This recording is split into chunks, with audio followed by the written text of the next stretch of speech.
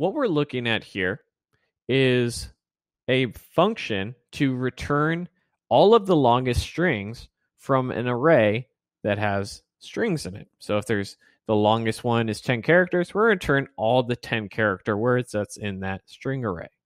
I actually wrote this when I was learning to code about 6-7 years ago, which really makes me feel kind of old and how time flies, but that's a separate story. Now, what we're going to do right now is utilize some of the variable names and the function names to eliminate some of these comments and have a more readable code base. So it's going to be some good practice, as well as to eliminate some comments that really we don't need.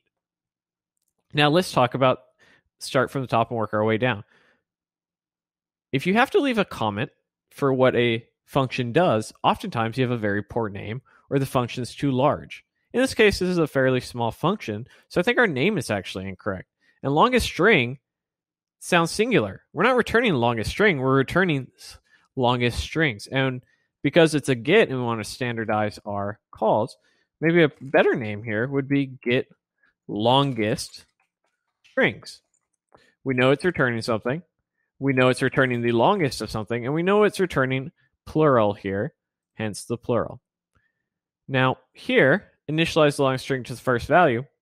We don't really need this initialize, but this variable name here, let length could be anything. Length is a very generic name. What would be a better name? Maybe longest word length, because that's what we're going to use it for down below.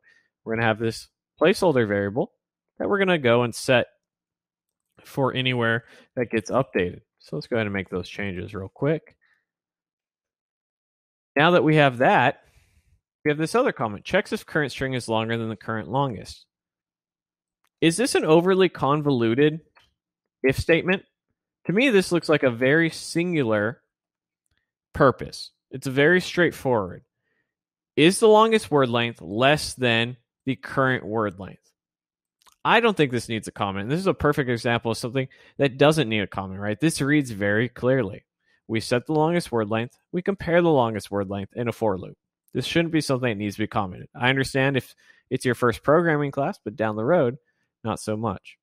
Now, same thing here.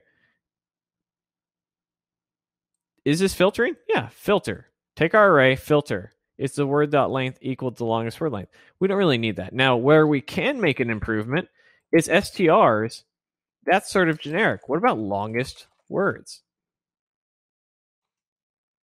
So what we've done here is we've eliminated comments that we now have to maintain, that we had to maintain. We eliminated some comments that really didn't really have any other purpose to describe this if statement. It's very straightforward, very simple.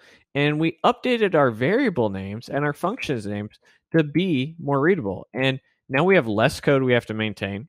In my opinion, it's more readable. And we've simply applied the function and variable naming to our better comments, which in this case is actually removing a lot of comments. Let's go ahead and look at some other examples.